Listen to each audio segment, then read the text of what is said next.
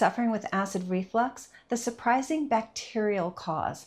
Unfortunately, the classic way to treat heartburn is exactly the wrong thing to do for this type of condition. What we're going to be discussing today is literally a new type of acid reflux and what's causing it, what you can do about it. What's exciting about it is pretty easy to treat naturally, but we're going to go through all the steps. So what the study looked at was individuals that had the classic heartburn symptoms, but they didn't have, upon testing, now, and not everybody goes and does an endoscopy, but when they did that, the esophagus was not severely irritated, the stomach was not severely irritated, and so then you kind of throw up your hands and say, why do you have these symptoms? So the symptoms are really there, and what they found in these individuals were bacteria. They're called gram-negative bacteria, but the point is that these bacteria, when they're abundant. So they are a normal part of our flora and fauna, our microbiome. There's trillions, right? Tens of trillions of bacteria. So they're normally there as a constituent. They just should not overgrow. So in these individuals with these symptoms of heartburn, they were too abundant. And what that does, it causes a cascade of inflammatory chemicals to be released, and that creates actually a leaky esophagus. So we talk about leaky gut all the time, which has to do with sort of the barrier integrity of the colon, of the gut, and it's supposed to be very protective to keep bad guys inside it, so you can just poop them out and get rid of them, right? Now it has to be permeable to good guys, which is your food being broken down, etc. So that is why 70% of the human's immune system is housed in our gut, because it's that guard at the gate that says, digested broccoli, you may pass. Bad guy, you're not going to pass. And it's an opening and closing of doors, if you will, allowing this. It's an intelligence, it really is an intelligence to say, you're good, you can pass into my bloodstream and nourish me. You're bad, I'm going to poop you out, to make it nice and easy. So within your esophagus, you can have a leaky esophagus. So these gram-negative bacteria create enough inflammation and bring enough inflammatory chemicals. You now have a leaky esophagus. And then for you as the patient, you're feeling heartburn. You're feeling that pain, even with very minimal amounts of acid. So not enough to damage the mucous membrane of your esophagus or your stomach, but certainly enough to give you legitimate symptoms.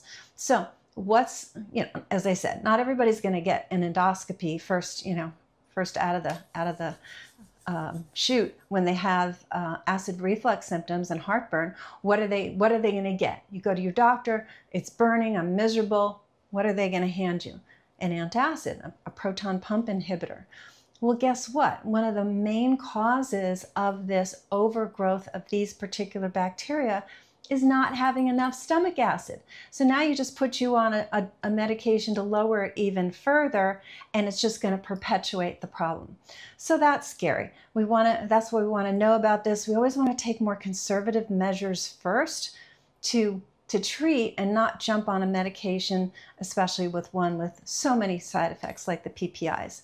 Okay, the other issue is that in your mouth, of course, we swallow saliva, and if you have periodontal disease, you can have these particular bad bacteria in your mouth, and then they go down your esophagus when you swallow your saliva. So you want to go to your dentist if you haven't been for a while and get periodontal disease treated if you have it, but also if you're a mouth breather.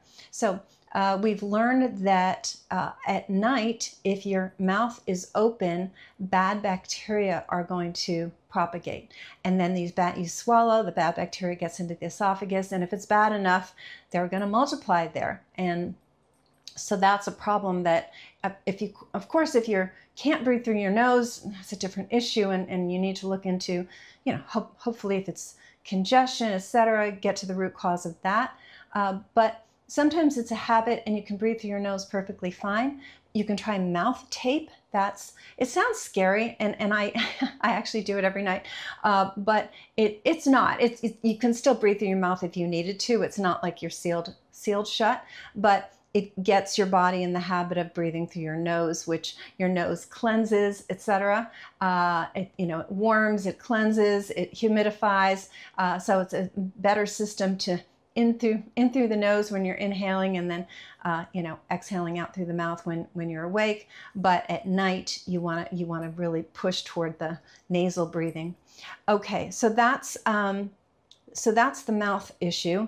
And then diet, always our diet. So this is what the research found: a high saturated fat diet, low in fiber, and most of us are deficient in fiber in this country. It's about 90 some odd percent don't get enough fiber in our diet.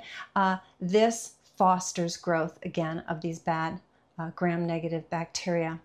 Also, you want to look at motility. So I talk a lot about how the motion of the GI tract is very, very important. Now, it's top down. We don't want reflux. We don't want it going back up the other way, but there's a motion starts in your esophagus and then all the way through your colon. It's called peristalsis, and it's this wave-like motion of how your body pushes food down through your gut. Now, if you have a hiatal hernia, then that motion tends to be too static. It's too slow. Also, the vagus nerve tends to get irritated with either any sort of reflux, acid reflux, with a hiatal hernia. And when the vagus nerve is irritated, then motion is compromised as well. So the problem with, there's a correct speed.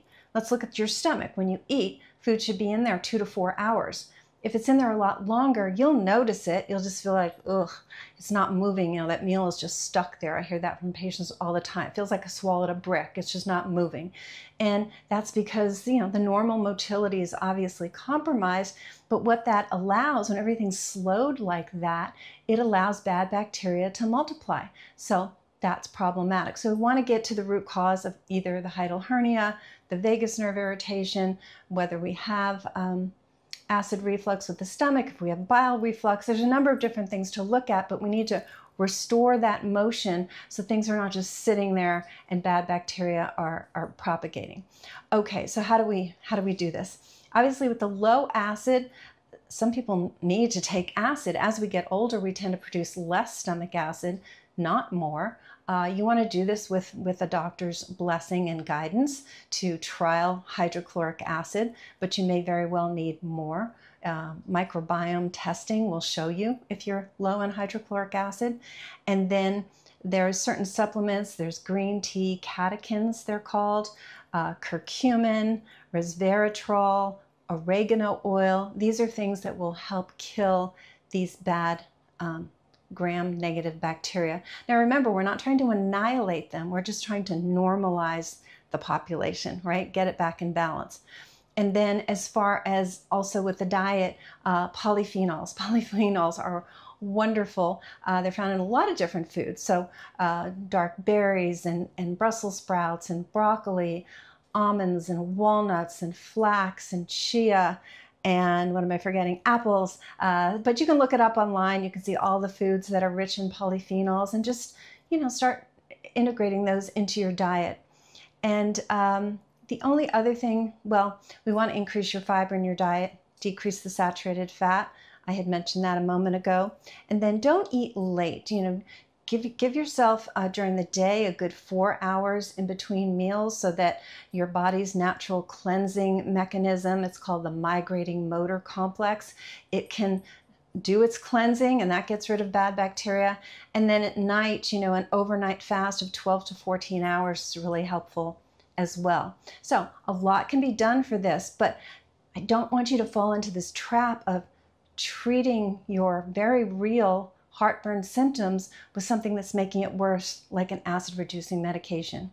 So I hope you found this helpful. If you did, like, subscribe to the channel, send me a comment. I love your comments. I always answer them, and we'll talk soon.